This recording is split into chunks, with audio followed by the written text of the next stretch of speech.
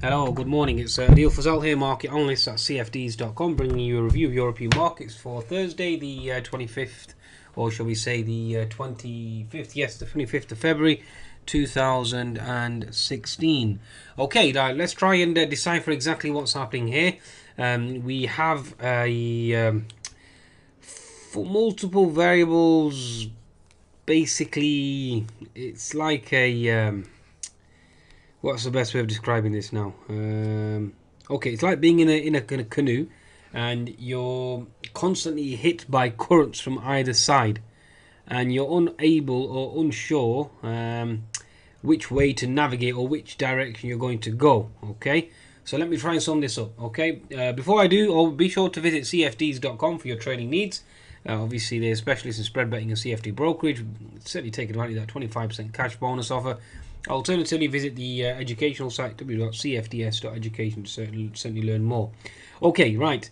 The endorsement's over. Let's start trading. Okay, so first of all, US markets, a very, very stellar rally. Very, very impressive rally overnight. I mean, certainly caught me off guard. I was stopped out as well multiple times last night on the rally. Given the ferocity of the rally as well. I mean, you can see this pivot low. We closed the gap at 1896, and then we just basically blasted off. We're currently 1930 is your key and important resistance zone, given the fact that historically there's a zone here at 1928, 1930 has held. Now it is also the fib 75% resistance as well, and given the pivot high to pivot low, okay, and you do have an unfilled gap below at 1864. Now, given the fact that the Shanghai index is down almost 6% overnight, the Shenzhen and the Hang Seng all absolutely obliterated overnight. Given the fact that the Hang Seng down 1.6%, the Shanghai down 6.4%, and we already know what the Chinese jitters can do to global markets. We had the Nikkei up by 224 points, up by 1.4%, but that certainly lost steam towards the close after hours, given the fact that Mr. Kuroda certainly came out and his comments were very anti-QE in nature. And we had another chap, BOJ board member, Mr. Kyuchi, and his comments were certainly negative as well in terms of additional QE. And Mr. Kuroda certainly talked up his potential negative interest rates. So certainly no bazooka being fired there, nor was there any potential intervention in the yen either. Okay, right, so he's basically talking about the benefits of QE. No, not the benefits of QE, sorry, the benefits of negative interest rates, and there's no mention of QE, and obviously we all know that's positive for the yen. Okay, so the yen. Now, the yen is the most important variable here, because you can see on the daily chart we broke out. You can look at the daily chart as well, 60-minute chart, daily chart. We're threatening that pivot top or topping tail. Certainly attempting to take that out. You can see in the 4-hour chart we've certainly broke above. It's a classical concept of previous resistance equals support. So we're testing the breakout level. Now, given the fact that the Shanghai is down almost 6.5% overnight, very negative. Also, given the fact that BOJ board members, their comments were anti-QE in nature and therefore considered to be hawkish in terms of the yen, that should certainly send the yen higher and send global markets into a risk-off mode. Okay, now there were no comments overnight that indicated that the yen would certainly fell off. Nothing like that from what I can understand. Okay, all the comments and basically the market or price action globally indicates that the yen is certainly going to appreciate here and potentially make a new high. Okay, now if the yen makes a new high, we all know what happens then. The market's obviously go into a risk-off mode. Also, with regards to the Euro USD, well, given the fact that we're talking about Europe here, the Euro USD is still holding that 1.01 level. Now, I'll certainly declare my bias. I am long the Euro, so I'll certainly declare my bias straight away. But at this current juncture, you can see there's an inverted head and shoulders formation. Now, we did have German consumer confidence, I think, this morning. Certainly come out better than expected. The consumer confidence came in at 9.5, so that certainly is helping the German DAX, and Deutsche Telekom certainly reported good earnings as well. The inflation rate certainly came in line, no surprises to the downside, so that should certainly help the euro as well.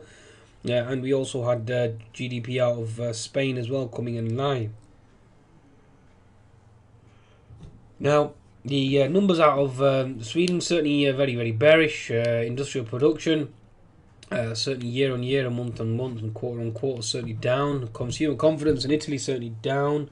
And now we've got the money supply data and obviously UK GDP numbers that have come out quite poor as well. Now, total business investment is minus 2.1%. That's very negative, folks. Okay, index of services certainly slightly higher.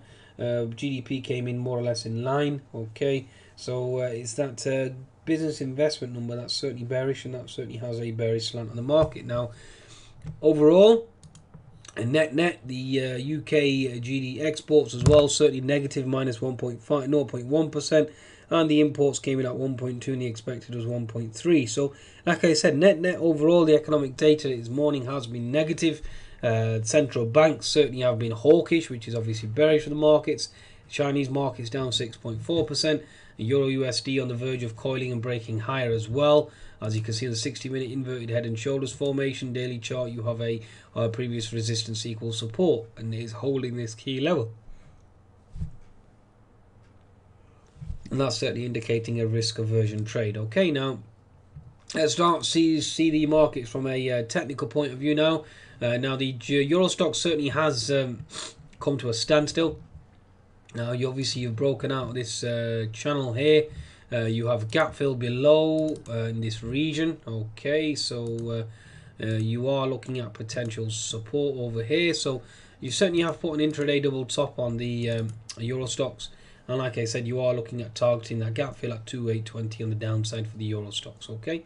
Looking at the 60-minute chart, the Eurostoxx again is holding that previous support equals resistance, and holding that fib 38 to 50% resistance. Daily chart, you have the inverted head and shoulders formation, which I explained last time, but you do have an unfilled gap as well at 2750. That's certainly vulnerable to being closed, especially given the fact that we've had the weak Chinese close overnight. That alone is a catalyst for that gap below to close. Okay. Now, looking at the German DAX certainly has pushed higher on that stronger consumer confidence number, certainly helping to a large extent. Ever since it closed that gap at 9130, the German DAX certainly has popped. Okay. In the interim, you should be expected to potentially close this gap at 9180.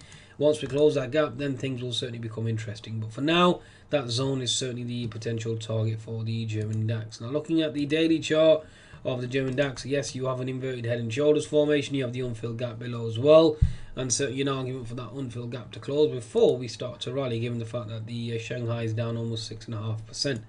Now, the CAC itself has held that gap fill resistance level, okay, and certainly is pushing lower. We have an unfilled gap below that certainly will remain the potential target at the downside before we attempt to rally again. Now, the inverted head and shoulders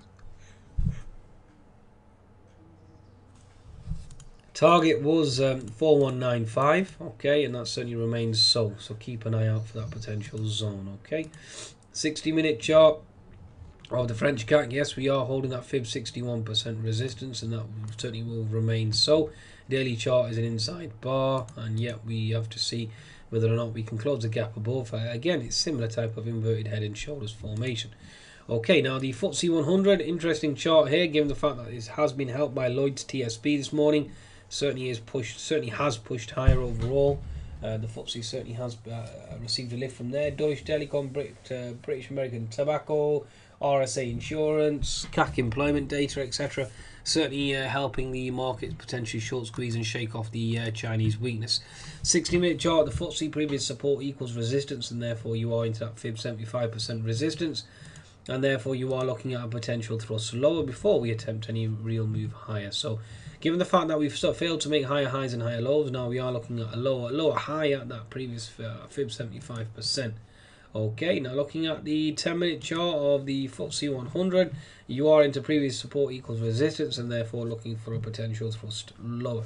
Okay, yeah, the downside potential you have on the FTSE at this current juncture is around the 5890, 5900 zone, but bear in mind it has been supported by stronger earnings. Okay, I think that's a market wrap now, folks. Now, before I do that, I just need to quickly show you the chart of the bund. If I can quickly show you the chart of the bund, Euro bunds, bear with me.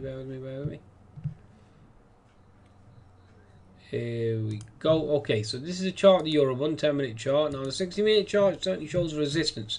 We have still yet to surpass that previous resistance zone, okay, and that zone is certainly holding. Now, if the bunds certainly start to sell off here, start to go lower, then you are looking at the Euro certainly appreciating and moving higher. So take that into your consideration as well. Okay, I think that's a market wrap. Be sure to visit cfds.com for your trading needs. The market certainly is into resistance now, given the fact that the Shanghai was down by a whopping 6.5%. You are looking at a risk aversion trade dominating for the remainder of the day. Okay, goodbye now.